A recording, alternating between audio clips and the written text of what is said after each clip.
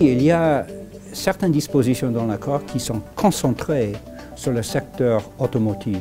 L'accord originel entre le Canada et les États-Unis concernant le libre-échange était basé sur le pacte d'auto qui était confectionné dans les années 60, 1960.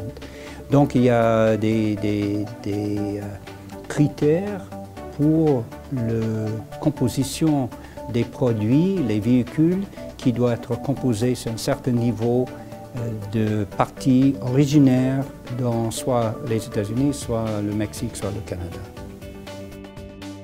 Au fond, le ALENA et l'accord de 1988 était basé sur un accord sur le libre-échange dans le secteur automotif qui était signé par le Canada et les États-Unis en 1965.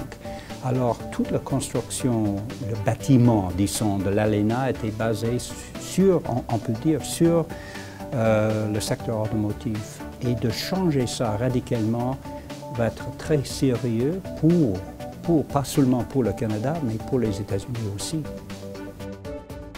Pour conseiller l'industrie automotive, je dirais que le mieux, ça sera d'attendre, d'avoir une certaine patience, de ne pas réagir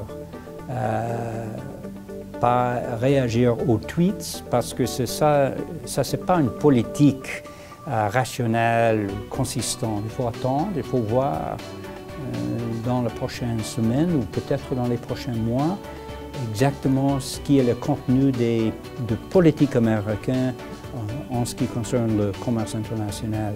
C'est trop préliminaire de réagir comme ça et de prendre des décisions avec l'information qui n'est pas complète ou consistante.